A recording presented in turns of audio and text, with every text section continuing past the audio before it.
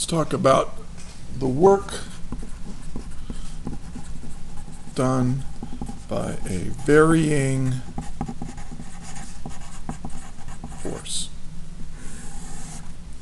And now we're going to do something that we've been doing since the beginning of the school year. Work is force times displacement, and let's just stipulate the forces in the x direction. This is delta x, okay, just to make things simple. Well, notice that I've got a product here of two quantities to get another quantity. Now, think about what we've done every time we've seen that.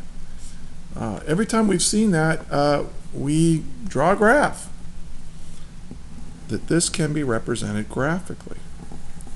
Now, for example, let's say that our force, let's say a force is a constant force, and it's going to be 3 newtons, and we're going to apply that through a displacement of 5 meters.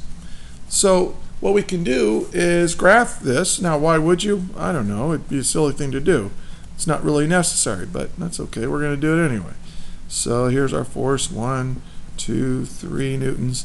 And this will be, 1, 2, 3, 4, 5 meters. This is our displacement, 1, 2, 3, 4, 5 meters. And well, hey, look, it's a constant 3. Doesn't matter. Here we have a constant force. And that was applied through 5 meters. And I think it's easy to see, obviously, the work done here is 3 newtons times 5 meters. The work is, drum roll please, 15 newton meters, which is 15 joules. Now we know that's the answer, obviously, but take a look at this graph. Again, when you multiply 3 times 5, you're really getting the area of a rectangle. And so we can say that each little square of area underneath this graph, if I just look at a representative square, and there's one that's got a width of 1 meter and a height of 1 newton. When you apply 1 times 1 is 1, so each little square represents a joule of work done. So we can say that the area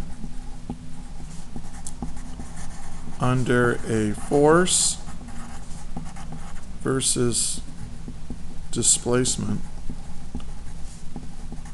or a force versus position, because you're going to deal with displacements here anyway. The width of that is a displacement. Even if you start at the origin of position, it's still a displacement of 5 meters. The area under a force versus displacement graph represents work. This is a big idea.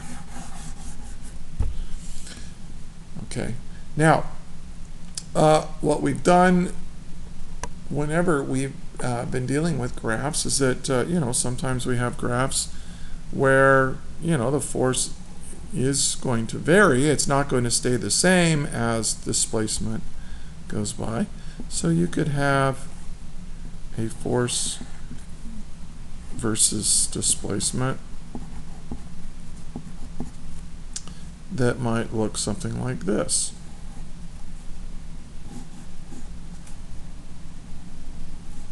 Let's just goof around with this. So you might have a force that applies a constant force and then increases to some maximum force and then drops to 0. You might have some machine mechanism or something that has a force that does something like this. Well, what would you do? Well, you'd break it up into areas. And here we have, well, not like that. I don't know. Doesn't really matter how you break it up into rectangles and triangles or whatever, and you add up all the area of all of these shapes, and when you do, you've got the total work done. Of course, really what we're doing when we multiply, when we find the area underneath the graph, is we're really doing integration. And that's how what we're going to do. Now, we're going to use integration to define work. Here we have work, and we have delta x, and you might have a shape that kind of looks like this. And maybe you want to know how much work did we do between this position. I mean, actually, maybe I'll just make this the position axis instead of delta x.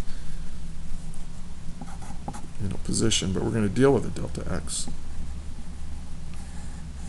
So, whoops, this graph is wrong. This is force, and this is position here. And so we're going to break these up in an infinite number of little rectangles, of course, you remember that. And this is x initial, x final. And so the work done here is just the integral of my force function. Now, force has to be a function of x here, times all our little dx's, our little infinitesimal widths, and we have to sum all those products up, and we're going to do it between this position and this position. And, you know, this now really becomes our AP Physics definition of work. You know, this implies, this has just about everything, except we can generalize it a little bit more.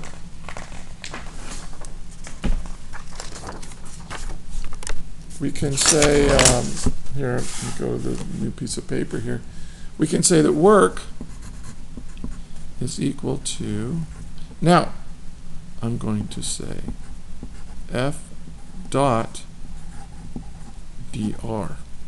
Now, this is the most general form. Of course, we have to have R initial and R final, but this is a definition for work in three-dimensional space. It's force times displacements, and you're adding them all up, and of course you got this dot product thing to worry about. But this is the basic equation. It doesn't get more basic than this when you're doing a work problem. So I will start here on the examples and then go from there.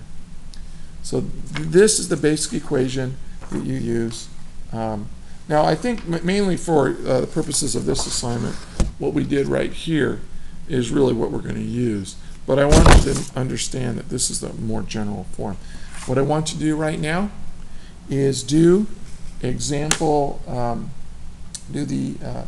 example 4 and example, just do example 4 from the book on page 189.